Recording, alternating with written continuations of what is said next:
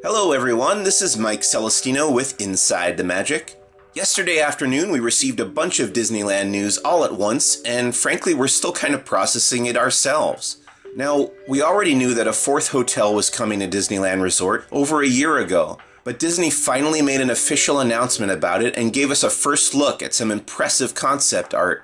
So the big news here is how big the hotel is, and how much of a footprint it takes up, encompassing part of the downtown Disney parking lot and then engulfing a big chunk of downtown Disney itself. As Disney noted in its announcement, the new hotel will connect the three existing Disneyland Resort hotels via its gardens and pathways. It will also take over the downtown Disney monorail station and eliminate a number of businesses from the west end of the downtown Disney district. So this is the part that has a lot of Disneyland fans up in arms, because Disneyland has traditionally been more of a locals park than it is a tourist park, and locals don't really stay in the Disneyland hotels, but they do frequent the downtown Disney restaurants and shops. Disneyland officials confirmed that we'll be losing Rainforest Cafe, ESPN Zone, the AMC Theatres, Earl of Sandwich, and the Starbucks in that area, which just opened last year, all to make room for the new hotel. But they also added that there is a possibility that some of these businesses may return in some form inside the hotel itself once it opens.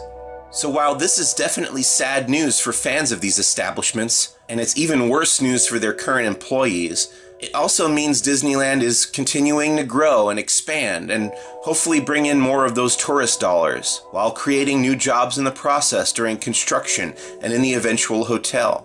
And speaking of growth and expansion, we also found out that 2 new parking structures are going up at Disneyland Resort over the next few years.